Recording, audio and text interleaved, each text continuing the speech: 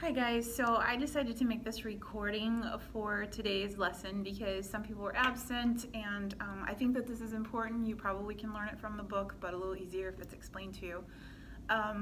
So what we talked about today were things related to numbers. Hold on, sorry.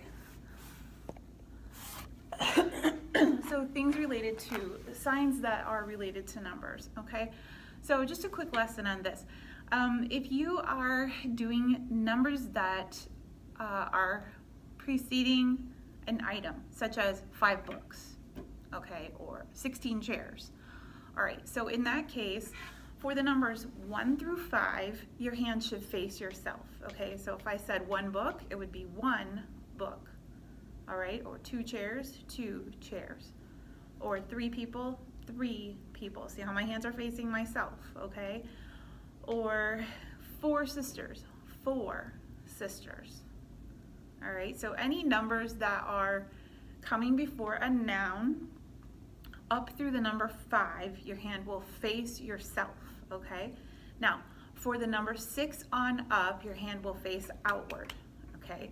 So if I'm saying 6 books, then I would say 6 books. See that? My hand faces out. It does not face myself, it faces out. 6 books, okay? 17 people. 17 people. Not 17. 17 people, okay? Hand faces out. All right? Otherwise, your hand will face out for everything. So the only time that a number would face yourself would be if that number is coming before a noun and is the numbers 1 through 5. All right, all other times numbers face out. So that includes a situation where we're talking about time. Right, if I said breakfast is at 8, I would not say breakfast is at 8. I would say breakfast is at 8, okay? If I said wake up at 6 in the morning, I would say wake up at 6 in the morning. See, hand facing out, wake up at 6 in the morning, okay? If I said I'm done working at 1, I would say, I'm done, that's finished, remember? I'm done working at 1, not 1, 1, facing out. I'm done working at 1, okay?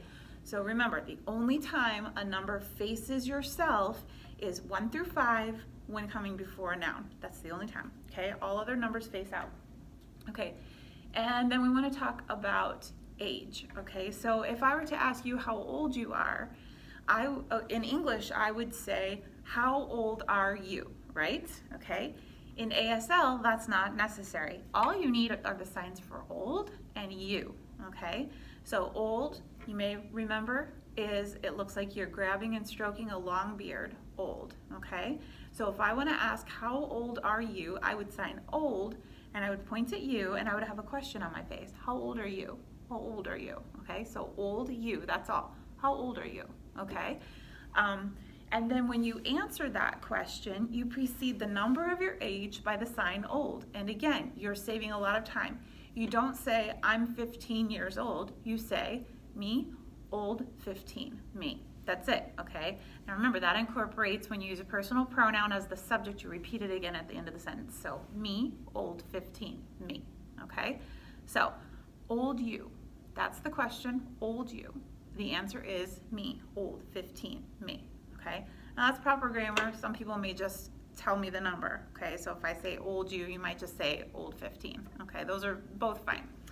All right, now let's talk about numbers when it pertains to quantifiers. So don't let the word quantifiers scare you. A quantifier just means a numeric adjective, okay? So that would be like, we'll go back to the book example because it's an easy one. So if I were to say 5 books, 5 books, okay, 5 books. The number 5 is the quantifier. Maybe I would say many books. Many, that's the sign for many. So if I said many books, the word many is the quantifier. Okay, so basically it's just a numeric adjective. All right, so what I want to tell you about quantifiers is that a quantifier can come before or after the noun being modified, okay? So if I said I bought 5 books, that's how I would say it in English, okay? But in ASL, there are other ways I could say it. I could say I bought 5 books. Or I could say I bought books, 5. Okay? Now, what if I said I have many books? I have many books.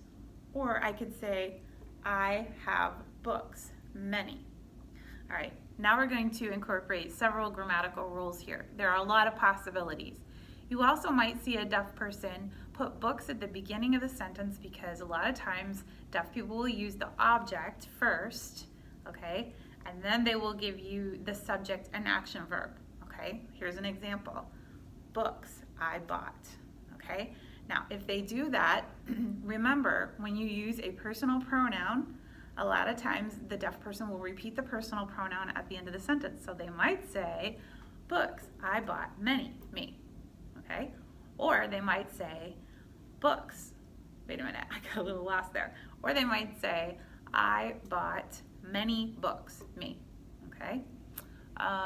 So don't let that confuse you. I just wanted to show you that when you're talking to a deaf person, you're probably going to see a mixture of grammatical structure, and none of that is wrong, okay? And actually, the more that you increase your skill and the more that you spend time with deaf people, you'll find yourself doing the same thing, putting the object at the beginning of the sentence, remembering to pronoun, okay? So anyway, that's what quantifiers are. Just wanted to let you know that it is not against the rules to put a quantifier after the noun that it's modifying. Okay, I think that's all for today. Just remember that there's a quiz tomorrow over Lesson 6 vocabulary, and need you to come up with 3 questions to submit to me that you would like to ask a deaf person. 3 questions that you would like to ask a deaf person. Can be anything. All right, see you later. Bye-bye.